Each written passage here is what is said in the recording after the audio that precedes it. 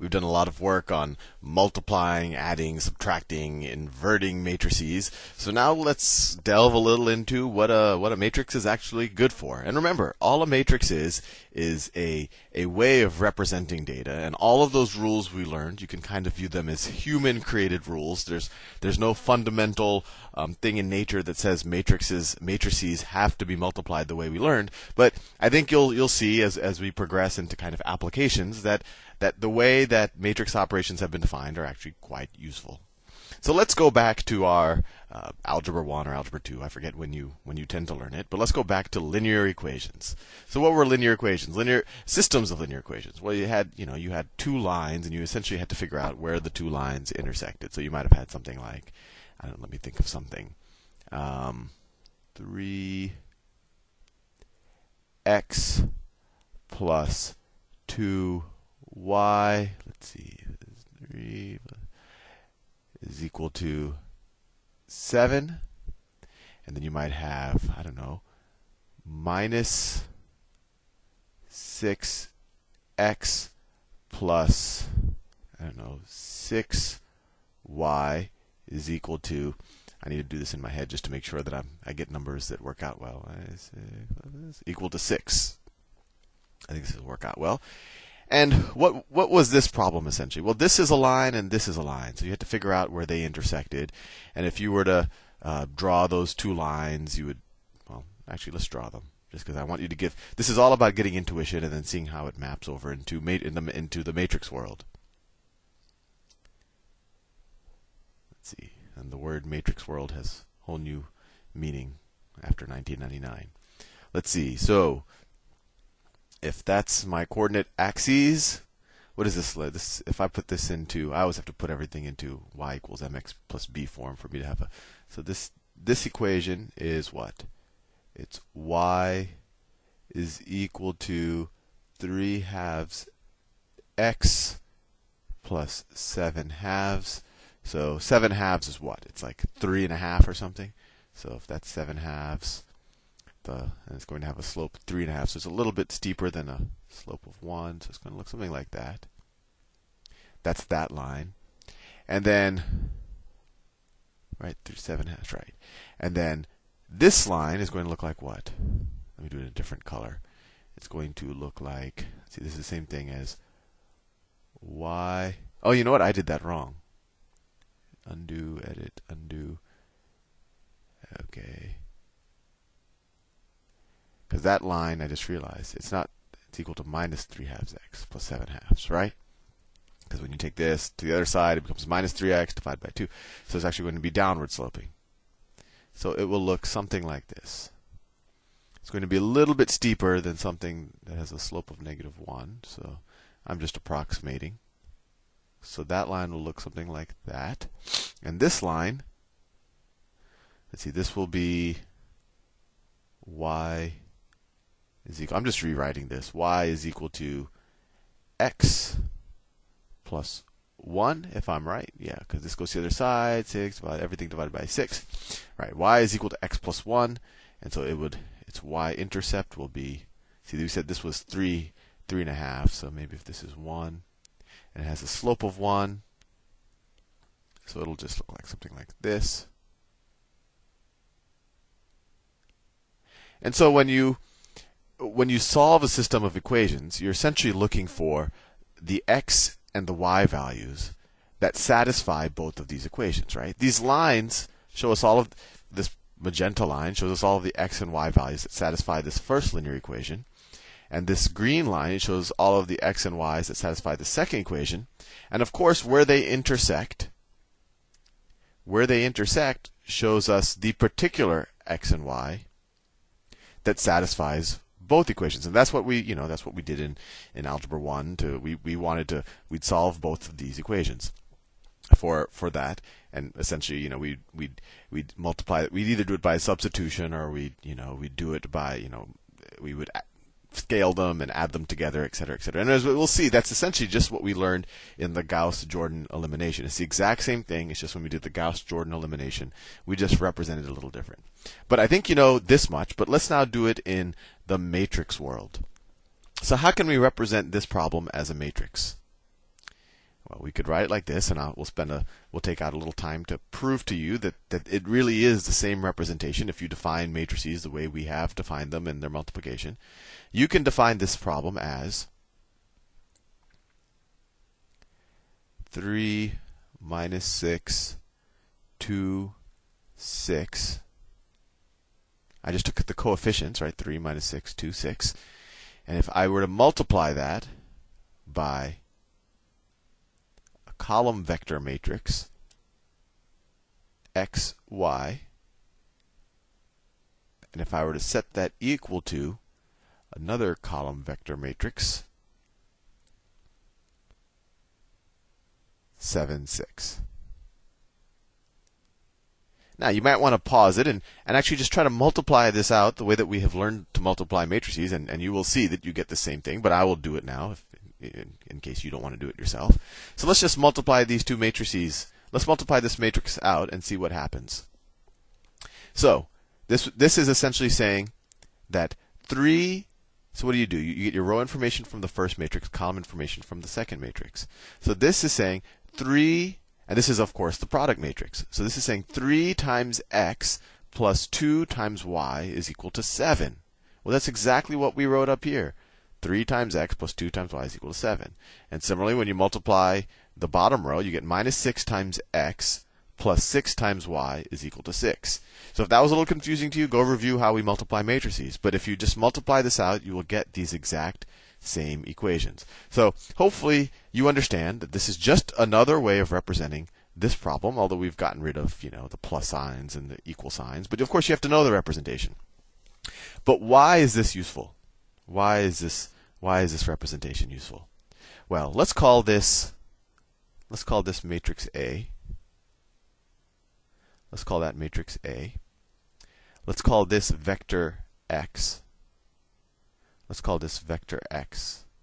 And it's not a variable, it's a vector, so maybe we'll bold it, or we could put a little vector sign there or something, whatever. But you'll see it in your textbook, it's bolded real heavy. And then we call this vector b. And the general notation, if I remember correctly, is that anything that's a matrix or a vector is bolded, and matrices that are not vectors, that have more than one dimension in either of the dimensions, they're capital letters, while lowercase letters represent vectors. So these are matrices, but they're also vectors, so that's why they got the lowercase letters, and that's why this one got the uppercase letters, and that's just convention. But anyway, this equation has the form ax equals b, where a is this matrix, x is this vector, or this matrix, the same thing, and b is this column vector. So what does that do for us? Well, what happens if we knew A inverse? Well, actually, let me take a step back. If these were numbers, what would we do? If I just gave you an algebra equation, ax is equal to b, how do you solve that? Well, you would multiply both sides of this equation, or you would divide both sides of this equation by a, right? Or another way of saying it, you would multiply both sides of this equation by the inverse of a. So you would essentially say 1 over a times ax is equal to 1 over a times b. And then these would cancel out, and you would get x is equal to b over a. That's how we would do it in a traditional, this is a traditional simple linear equation. So how would you do it here? Well, what's the matrix analogy to division? Or and I'm going to give you the answer now. What's the analogy to multiplying by your inverse? Well, it's multiplying by your inverse. So what if we knew the matrix A inverse? We could just multiply both sides of this equation by A inverse. And remember, order matters. So it's not like, when you're doing a linear equation, you could multiply 1 over A on this side, but then you could do it on the right side here. But no, notice I put it in front of the numbers in both cases. So you have to do it in front of the numbers in both cases. But we know, if we know A inverse, and if A inverse exists, then we can multiply both sides. You can say the left side of both sides of this equation by A inverse. So you get A inverse times A times the vector x is equal to A inverse times b. All I did is I took this expression, I multiplied both sides by A inverse.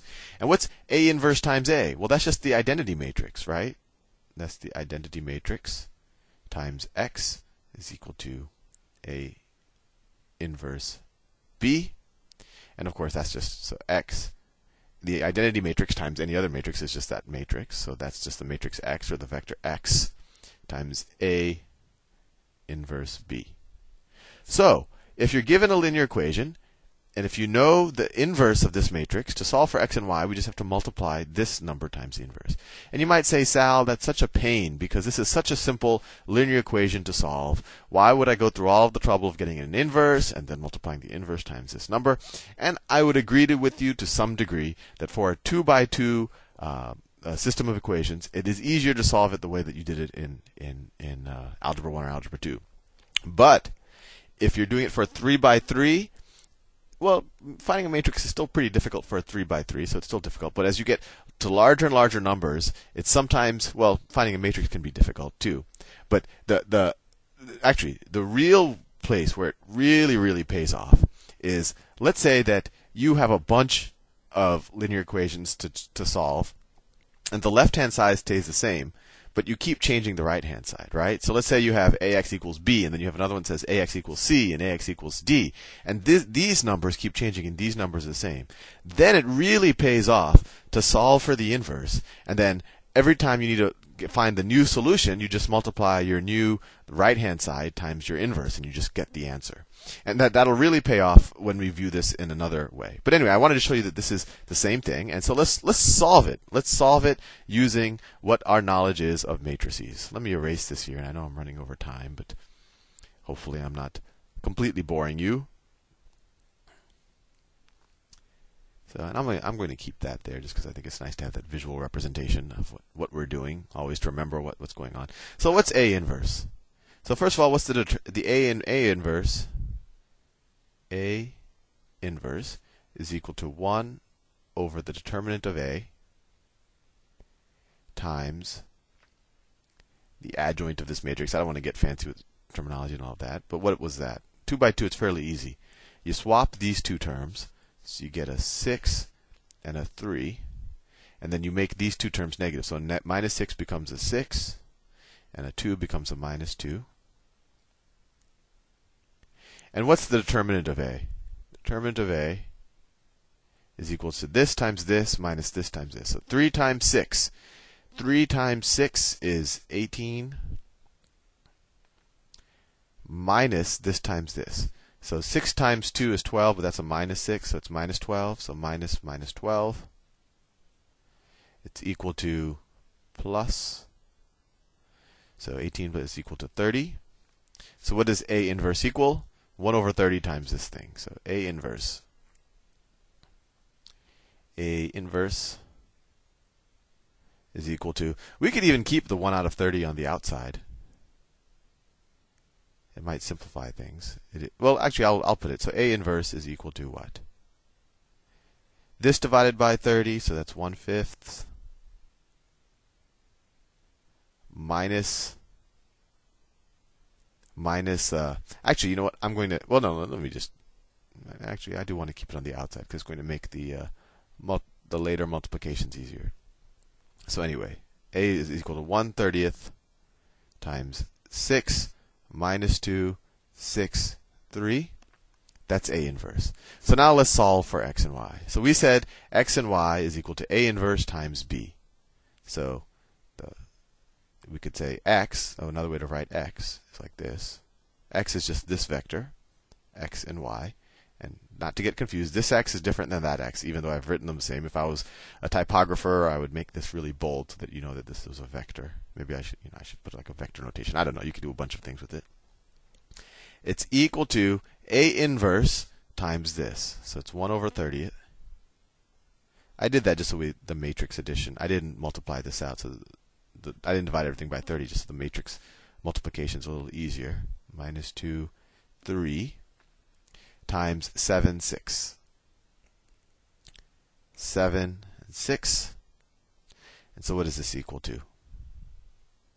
It's equal to 1 over 30 times, I know I'm crowding this down here. Let's see, it's 6 times 7.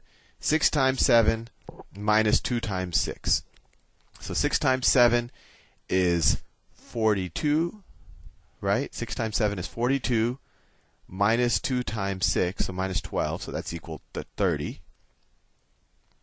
And then 6 times 7 plus 2 times 6. So 6 times 7, once again, is 42 plus 2 times 6. So 42 plus 12 is 50. Right? Is that right? 6 times 7. 6 times. Oh, no, sorry. This is a 3. That's why I was getting confused. I see. It's important to have good penmanship. So it's 6 times 7 is 42 plus 3 times 6. So it's 42 plus 18, which is 60. And of course, we divide both of them by 30. So you get the final xy. I'll write it here. I don't want to erase anything. So we get xy is equal to, we divide both of those by 30, is equal to 1 and 2. And so that tells us that these two linear equations intersect at the point x is equal to 1, x is equal to 1, y is equal to 2. That might seem a little bit like a lot of work, but that's just I took the time to explain and all of that. But if you just immediately took that, represented it this way, found the inverse, and multiplied, it wouldn't have taken you that much time, and I encourage you to do that as an exercise. Anyway, I'll see you in the next video, and in the next video we're going to do this exact same problem, but we're going to say that this data represents a different problem.